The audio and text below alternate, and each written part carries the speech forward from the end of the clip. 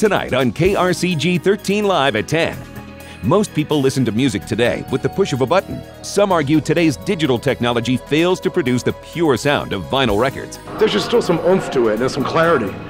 And you can't beat that clarity. KRCG 13's Mark Slavit reports old-fashioned record players are becoming popular again.